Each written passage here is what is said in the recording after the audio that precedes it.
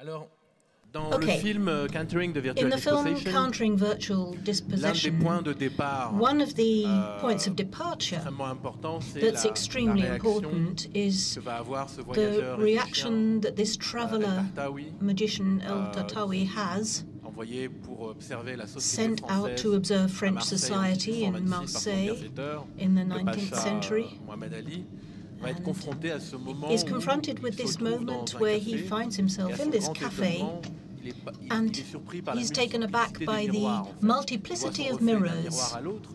So he's remade differently from one mirror to another, appears, disappears, appears, disappears. And it's true that what interests me in understanding the contemporary world and trying perhaps to understand the future is always to set up a genealogy for things. So,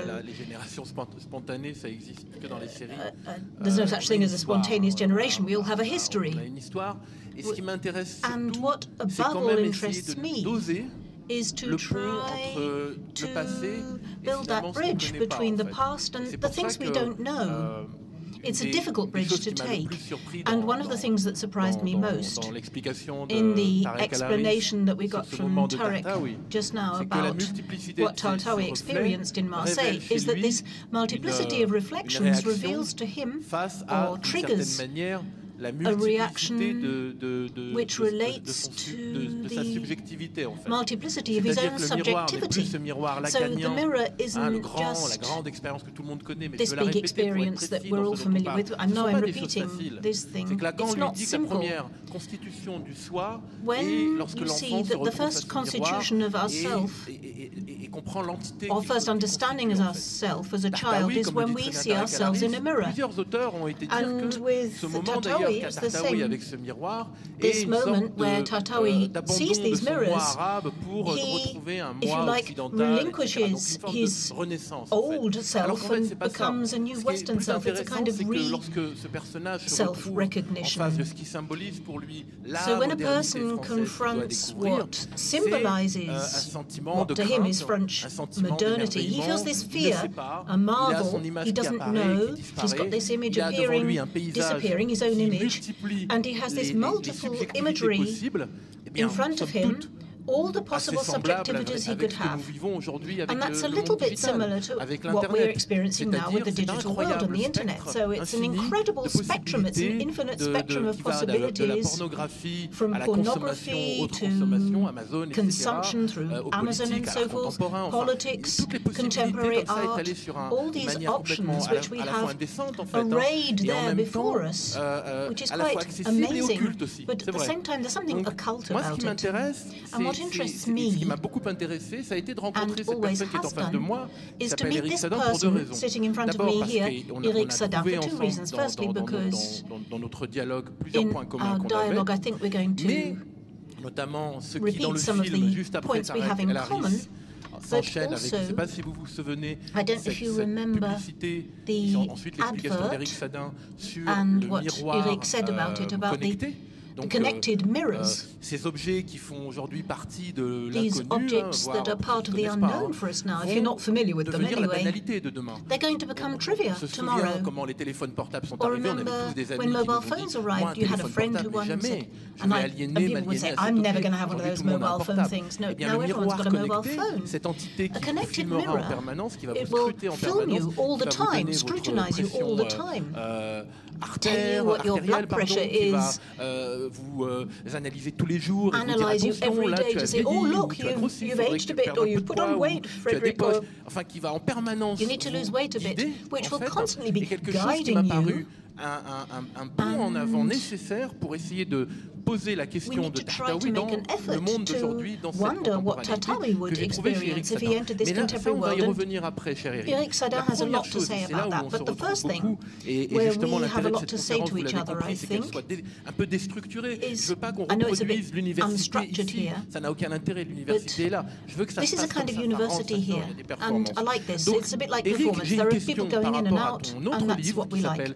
You've written another book called The Siliconization of the World, which has been translated into, not into German, unfortunately. The siliconization of the world. En 2016, that was in 2016. So what's the relationship for you between colonization and techno-liberalism? Colonialisme et le technolibéralisme. Techno-colonialism and colonialism and techno-liberalism. Je suis désolé de parler en français. Yes, I'm sorry I'm speaking to you in French. It's just simply more accurate when I speak French. I feel more at ease.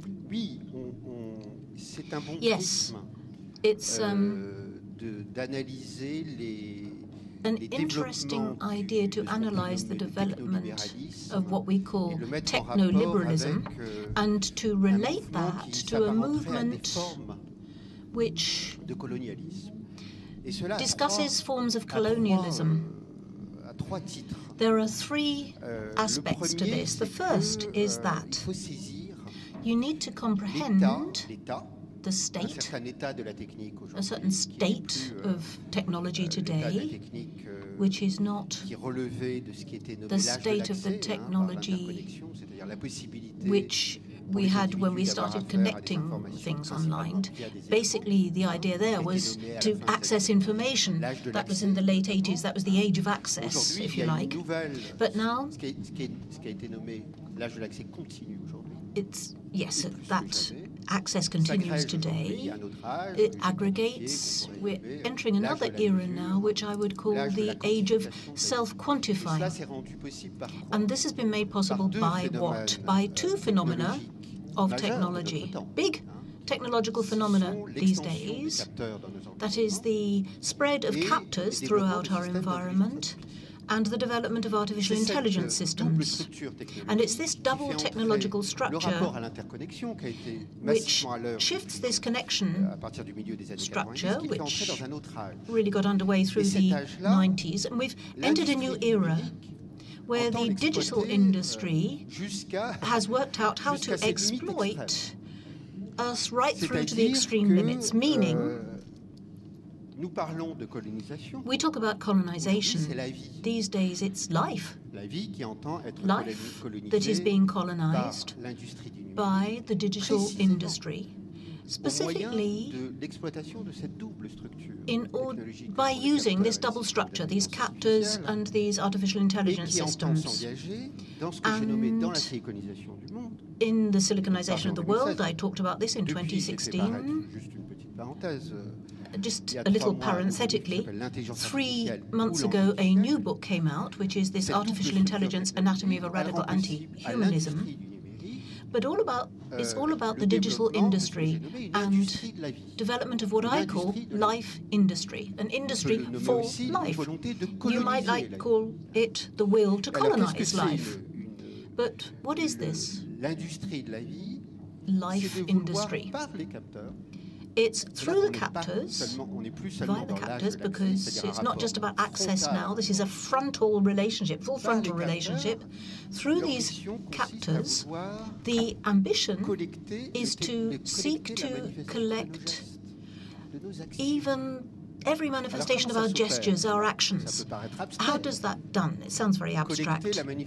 Collect these manifestations of our gestures. Well, you start with the body. Captors on the body. Wearables. Not just mobile phones, which collect data, tactile, temperature, logistical, and connect that. But also these captors that record our physiological flows, our bodies. But we also have now connected houses, homes, smart homes, as they call them. A lot of investment has been made in research and development here in these smart homes, these connected homes. And the idea is that you put these captors within every functionality possible that relate to our existence. The bed, for example. In the bed, you have electronic pulses in the bed, not just to do that, but also straps that we can wear to analyze our sleep patterns and more or less reliably, sometimes it's not very reliable, analyze the nature of our sleep. So you have the captors, and then along come the artificial intelligence systems to interpret our states. which they interpret the data, and what's characteristic of them is not just that they can interpret the situation in real time, but they can suggest things, they make suggestions. And it's this real-time interpretation of our gestures which we're finding spread more broadly throughout our lives. The idea is to also make sure that we are accompanied by these captors throughout the day, doing more and more different things, and to make it possible to recommend things to us, to advise us to do things. And these bands, these strips that I talked about it in my last book, Artificial Intelligence, where I closely scrutinized these new arrangements. And you get a script score, still based on criteria that we know nothing about. There's no visibility here, it's all occult. That's a big question, of course. I don't know if we'll have time to talk about that. But there are a lot of things that are not visible to our perception. There are political questions here as well, but I haven't got the time to go into all that. And they make these suggestions. Sleep Score tells us you should be eating this, you need to change your diet, you need to go for a walk in the mountains. And it's rather like the mirror, the analytical mirror. And this is this self-quantifying era that we've entered into, or quantifying era, based on these criteria that we're not aware of. And they give us advice, they tell us what to do. And what's very worrying, I'll be talking about this again in a moment, but I'm not going to develop too much of an argument here, I'll simplify it. As far as I've been able to analyze, it's an authority which tells us truth about the way we are. And it's very worrying, and this is the historical phase we're not in. It's not just technological, it's techno-economic. Of course, there are political and ecological aspects too, but the technology today, when it tells us this truth, and I will come back to truth later on, the technique becomes a technology. It's starting to talk. These connected precincts give us messages, they talk to us. This is the more recent development. Google, Apple, so forth, they collect this data, and through their systems of artificial intelligence, they make these recommendations so they can monitorize these things. And now it has this attribute, this technology, that it can talk to us. This is very worrying. Chatbots or whatever. And very familiar with us, of course, yes. It's tactile, it becomes a little bit more carnal, it's very intimate with us. But the voice that talks to us, and it's constantly trying to organize our day-to-day existence better for us. So what's at stake here in this techno-liberalism, which is developed based on this double structure, that I have to repeat this, there's the captors.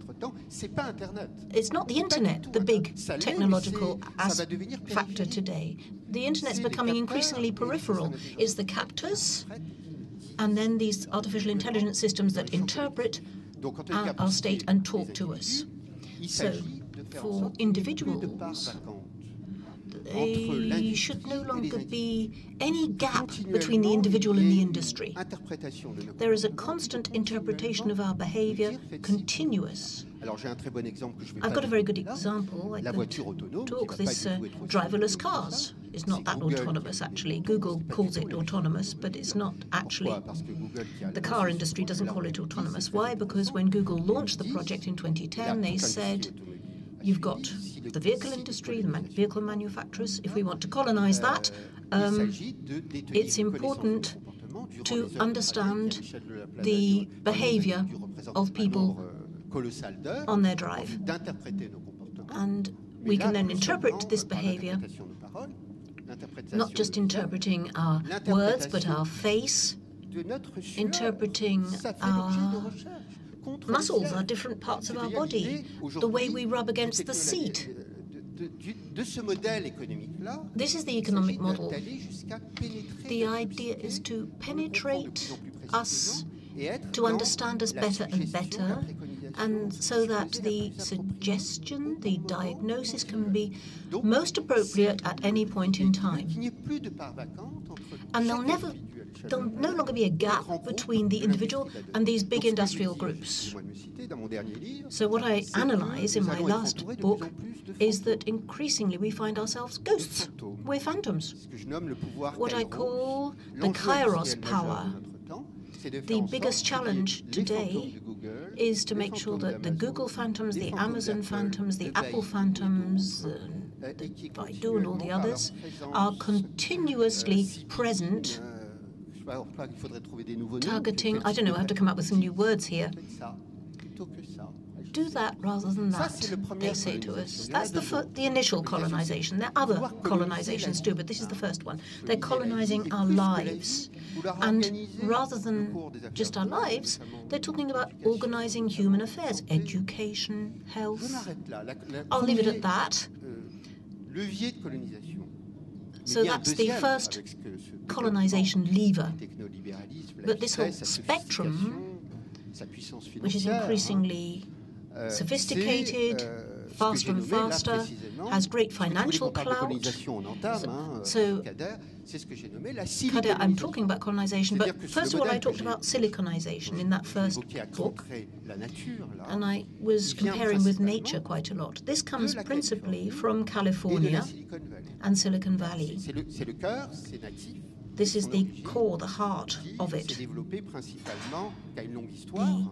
It has a long history, of course, and I do look into the history, but we can call this a model that involves data, platforms, and it was conceived, institutionalized, structured in the noughties, more or less, the early, middle and late noughties. And what happens, I'm trying to date it a little bit, let's say around 2011 and 2012, 2013, is that in the face of this power, and it's not just a power, it's also a kind of clairvoyancy, to see whether using those systems they could really have a finger in every pie available. All the big industrial countries wanted to duplicate this economic model, and like we saw in previous years, the hegemony of the United States of the Internet, which was relative, I know, wasn't absolutely reliable, but it was a much stronger economic model. The Internet extended into a much broader area, brought the economy into a much broader area. But there's this aim to duplicate now, for example, to duplicate Silicon Valley in other countries. So in 2015, when I was writing my book on siliconization of the Valley, I looked at the various continents. I looked around. Buenos Aires, for example, they have a new, that's the new Silicon Valley of South America, if you like. Even the name. They got public funding for this and set up this new valley, rather like Santiago, any other city in the US. A city of startups, a kind of European startup city, but we have competition in Paris, French tech that wants to be the new city with startups. London's got its startup zones as well, other capitals. And that's what I meant by the siliconization of the world. So, colonize our lives, set up a total commercialization of our lives, and this is being duplicated in identical fashion, cloned around the world, assuming that this was the bright new horizon for the future. Sorry to interrupt you, but you'll also talk about this siliconization that comes from California, and which started with the cybernetics in the 50s, really. You talk about that in the book, but you say something very interesting in the film, which I think we could share, where you talk about the positivism, this positivist dream which enabled this siliconization to take place. C'est pas la même chose, Kader. La politique,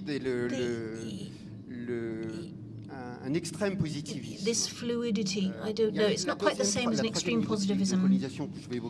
I was going to come on to the third level of colonization, but I want to come back to what you said as well. I won't forget. But let me just talk about the third level of colonization first. Nous vivons, et en tout cas l'esprit de la Silicon Valley qui s'est étendu, Silicon Valley has spread around the world, and it's a new form of colonization, of course. Let's be specific about this, because historically colonization was about imposed models. And these, if you like, this is a desire to import a model and to apply and develop it. I'm talking here about the... It's an imitation, a figure of imitation. Je vais essayer. Non, je continue. Non, shall I continue? Would you like me to do this over him, or shall I wait a bit? Tell me what to do. Moi, je peux continuer. Hein. Do you want me to continue? J'attends. Shall I wait?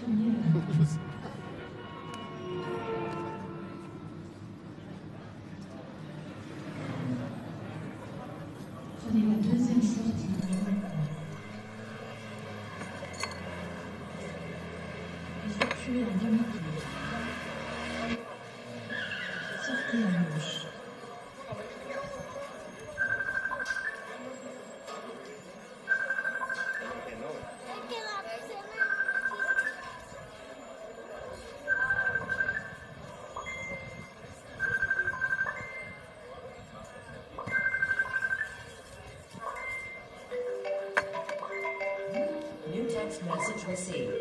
Excuse me, boss. You have a text message.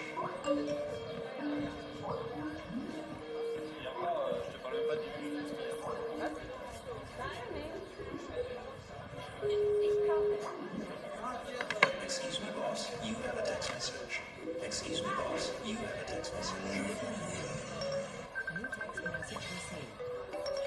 New text message received.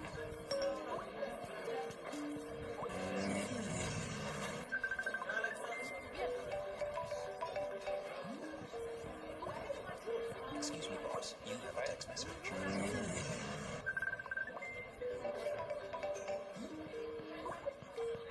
Excuse me, boss. You have a text message. Excuse me, boss. You have a text message. Excuse me, boss. You have a text message.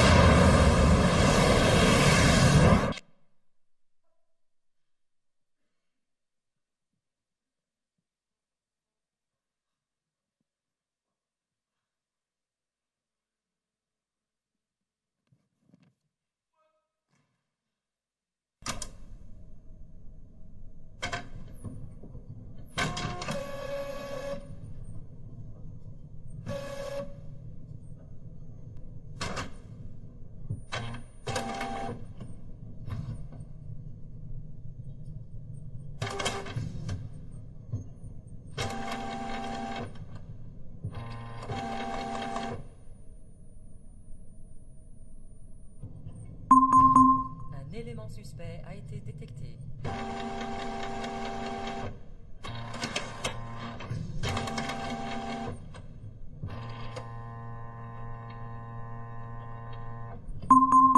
Un élément suspect a été détecté.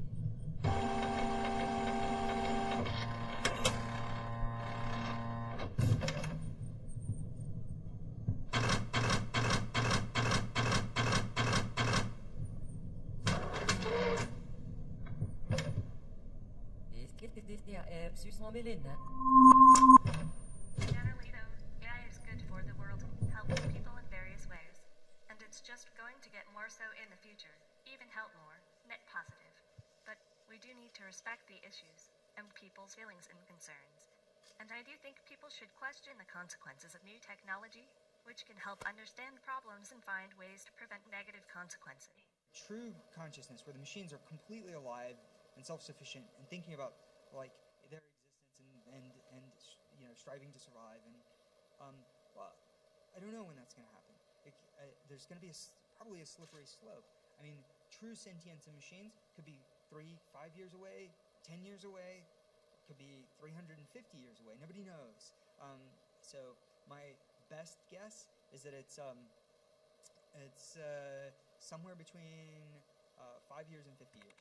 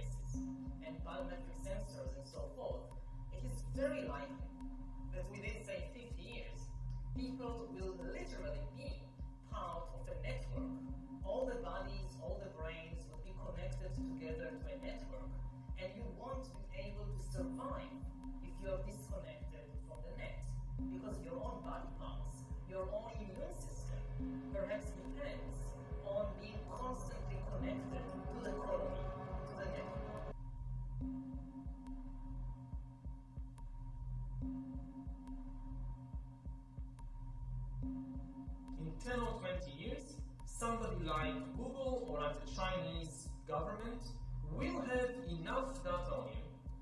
enough understanding of biology and enough computing power to understand you better than you understand yourself, to understand your feelings, your thoughts, your desires, your obsessions. You don't know why you feel the way you feel, but Google knows, or the Chinese government knows. It's not a person, but it's a corporation or an entity that we created, but now it is controlling us. It is shaping our society, our views, our decisions. I mean, let's bring it down to the concrete level. It's not abstract. The question is, how do you make decisions in your life?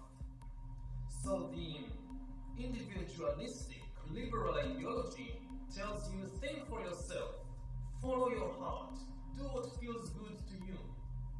So if you think, what should I study at university? Or where should I work? Or whom should I marry? The advice is, listen to yourself, follow your heart. In 20 years, the advice will be, forget about your heart, what does it know? Ask Google. Google knows you better. So it can recommend to you what to study, where to work, even whom to marry. People make sometimes such terrible mistakes in the most important decisions of their lives because they don't really know themselves very well. But these algorithms, these systems will know us better. They won't be perfect. They don't have to be perfect. They just have to be better than the average person in order to gain control.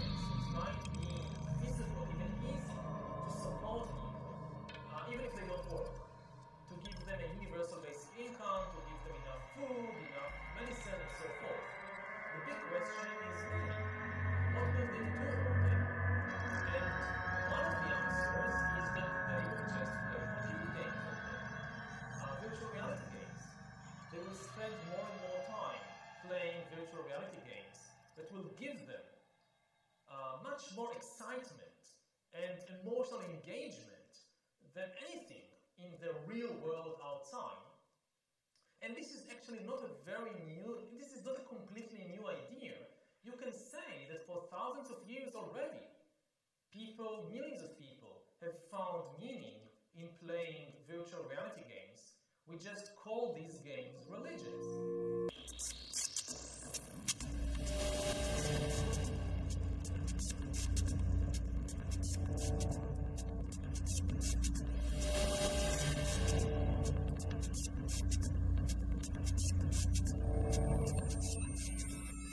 Some people are asking, have androids become a threat to our security?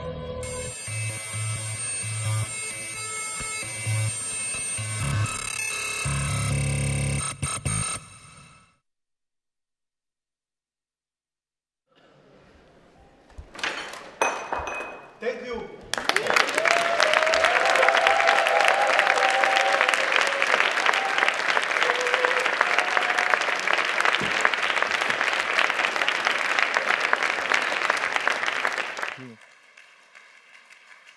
Éric.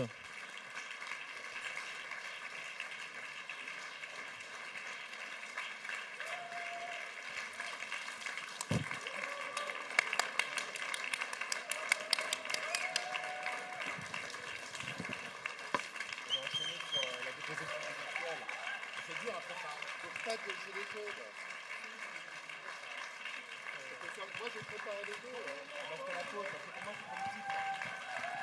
On va laisser un peu l'applaudir. Bah, non, mais on prend le temps. Mais comment tu veux pas, on a tout le temps de faire les trois mêmes temps. On peut pas rester sur les côtés. Pardon? Il vaut mieux qu'on enchaîne les gilets jaunes. On enchaîne. C'est prêt pour les gilets jaunes? Ah, si tu bien sûr.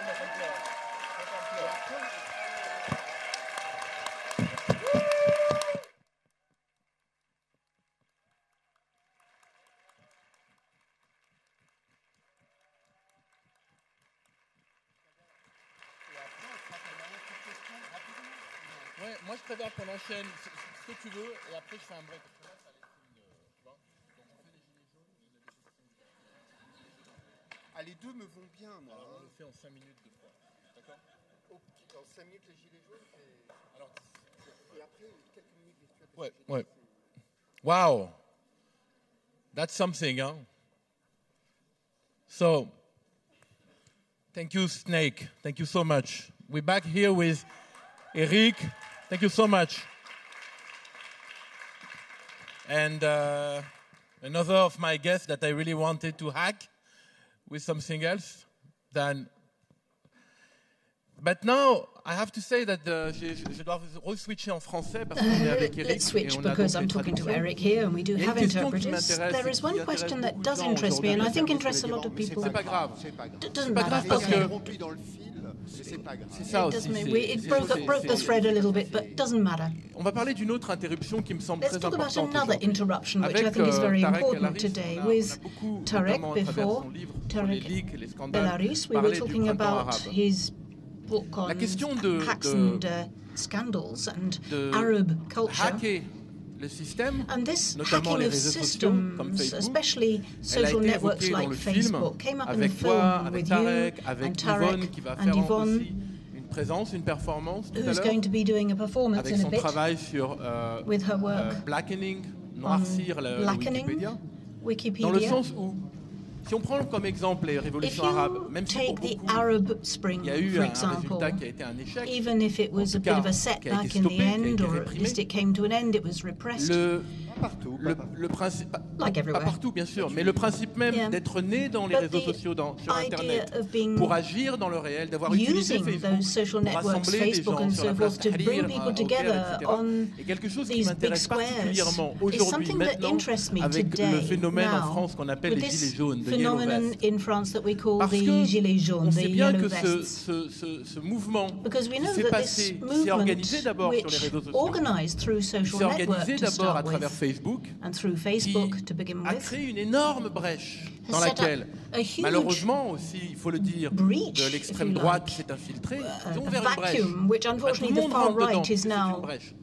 Il m'a paru très important de poser la question justement à Éric, avec qui on a eu beaucoup de conversations sur le caractère, Éric, pulsionnel des réseaux sociaux. Tu dis à un moment donné, c'est ma souffrance qui a raison de tout, c'est ma seule souffrance. Et on voit bien comment, à un moment donné, le virtuel, seul point de vue. Voilà. Qu'est-ce que ça génère pour toi, ce qui est en train de se passer en ce moment même avec les Gilets jaunes? Ce soir même, pour le énième acte, Paris a été bloqué, Bordeaux a été bloqué. En ce moment même. Bordeaux, comment tu vois ça? Kader, tu m'as dit c'est bien, on devait parler d'intelligence artificielle, virtuelle, qui n'est pas un terme approprié, virtuel, mais c'est une parenthèse, peut-être qu'on and this is parenthetical, of course. I don't think it's a term we should be talking about. You said we're in Germany, ça peut intéresser d'avoir un point de vue. And it might be interesting to have an attitude. Et tout à l'heure, tu as dit c'est bien de faire une généalogie. Just said we should do a genealogy. Moi, je crois qu'il faut faire une mise en perspective historique. I think we have to look at the historical perspective, and I'm happy to do that with you. Ah bon? Is that non, okay? Parce que déjà, j'ai été interrompu une première fois. Because I've been interrupted once, and I don't really want to be interrupted again. Donc, je vais développer quelque chose. I want to develop an idea, if that's all right. Tu parlais de mettre de généalogie. You were talking about genealogy, and I think we have to look at the historical perspective. On va en parler en quelques mots. We're going to talk. We don't have a lot of time, but a bit about Macron's policies and what happened in 2017. Notamment, je ne donne pas une explication. I'm trying to explain something here. I can't fully explain it, but idéologique. This is an ideological movement. Une forme de philosophie politique. It's a kind of political philosophy depuis 25 ans, which has been at work here for 25 years, and which we call social liberalism. Voilà comment je vais expliquer les choses et comment je vois I can explain how I see this movement and where it might take us in France and elsewhere, from my point of view. What is this political movement that was called social liberalism and which appeared in the early 90s, principally when Bill Clinton, around the time he was elected. Il y a plein d'objets par terre. A lot of stuff on the floor, actually, but it's not university, is it? En janvier 1993, c'était le premier moment du social-libéralisme. From 1993 onwards, if you like. This applies to various countries, United States, but elsewhere. What was this political movement, ideological movement about? It was called the Third Way by Tony Blair, and the idea was to reconcile economic development and social development. That we shouldn't see these things as an antithesis any longer, but we would try to have a parallel movement between the two things, so that each would feed, learn, develop from the other. Economic development and social development, new social gains, economic development would benefit everybody. That was the thesis. It was the basis of a strong body of politics, which replaced the old East-West conflict when the wall fell back in '89. I think we could place it that way in terms of history.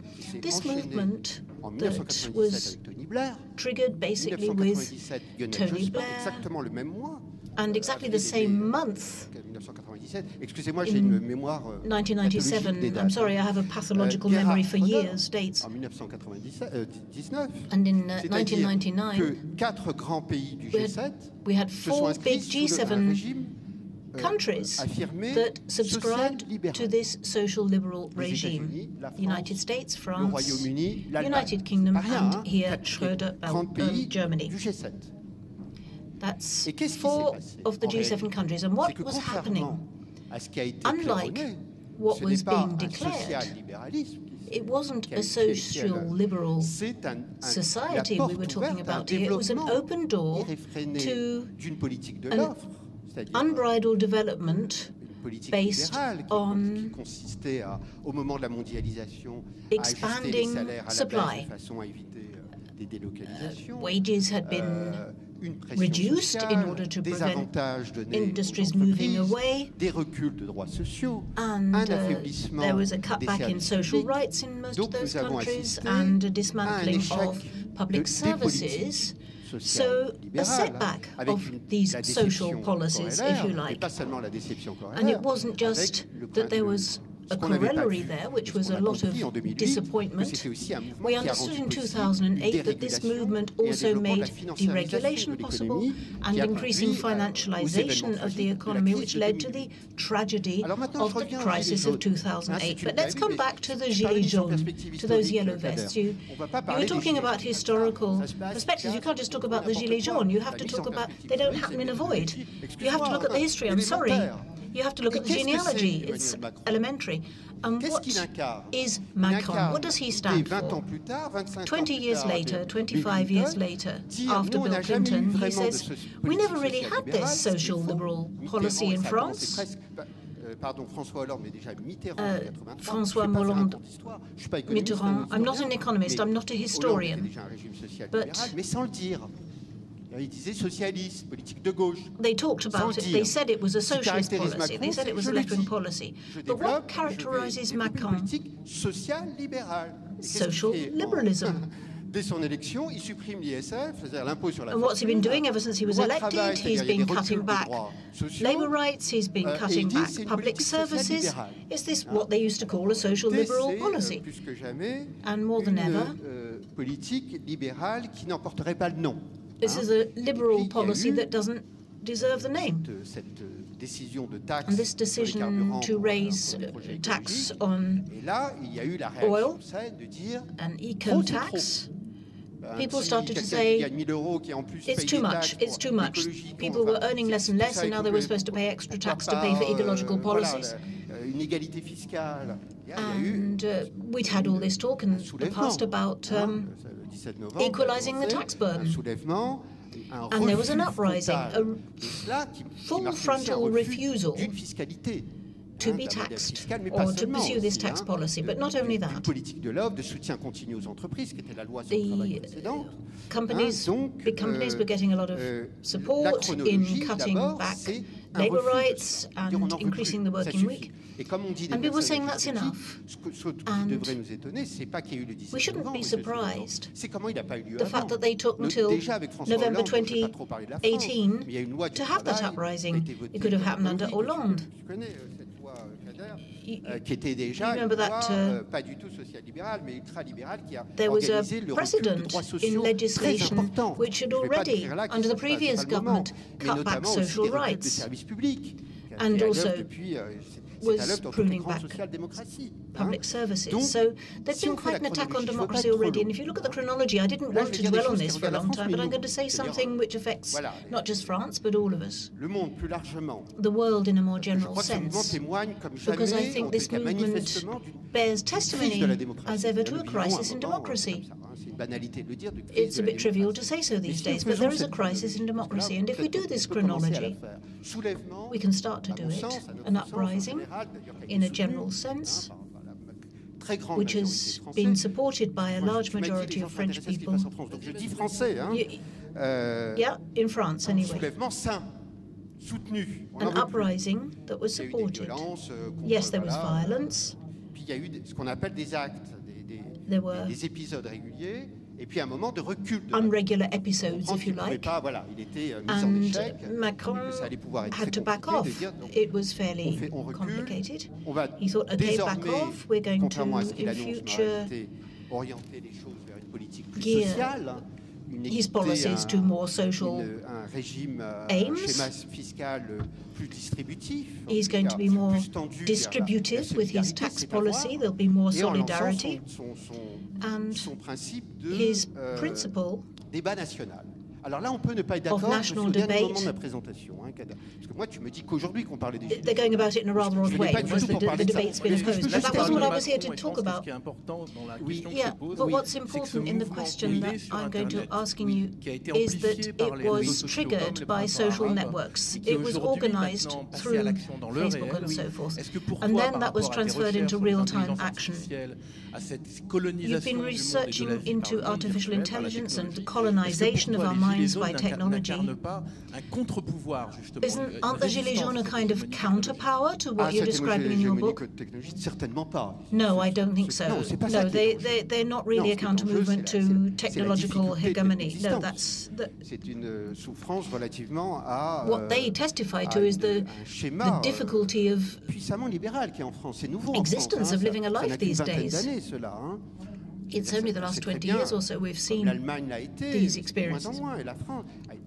We've had it in Germany. France was a big, strong country with a strong economy, and we had a lot of social laws in France.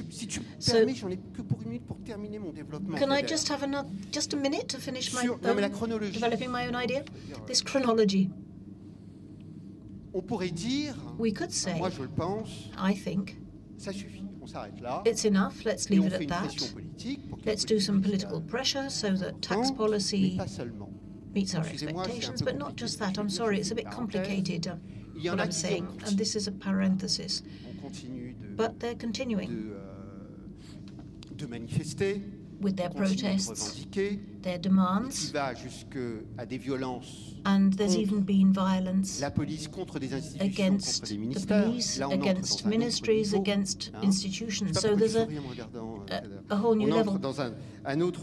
So this is entering another level here, which I think, just a few more words on this. Compared with Germany, France is very Jacobin, it's very centralized. Germany is federal. In France, we have a paternalist, an Oedipus complex, really, in our relationship with the state.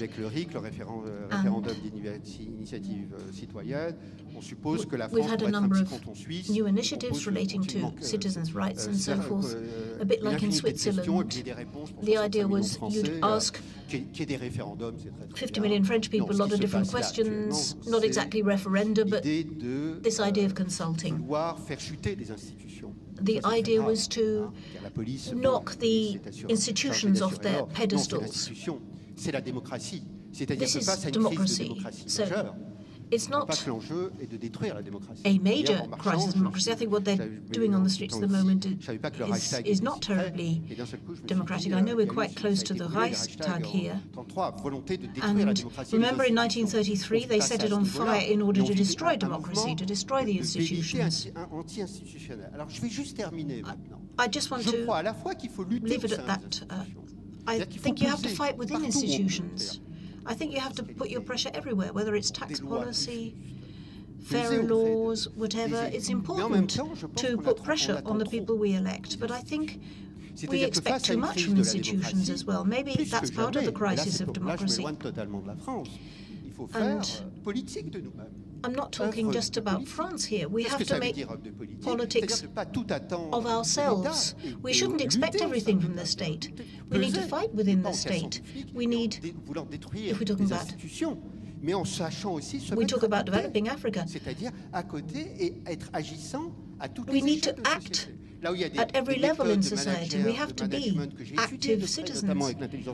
And I've studied management methods when I was looking at artificial intelligence. And it's companies that are responsible for a lot of these things, not the state. There are new approaches to learning, for example, that are based on artificial intelligence, which are undermining public education in many ways. Let's think of a new way of working. You could ask for public money to pay for this new way of working. Startups supported by techno-liberalism, you might ask the state to fund all these aspirations. And what I do see with the Gilets jaunes is that it's a movement emblématique de notre présent, mais à l'échelle which de la is, planète, I think, symbolizes our situation today, but on a planetary scale, démocratiques qui ont été acquises de longues luttes, which et à un moment, les limites demonstrates the limits of the democratic structures that we've been building in the last 50 years, and that's partly because there's a resignation about politics. Politicians have stopped doing proper politics. A lot of the organizations that exist now have, if you like, thrown in the towel. And at the same time,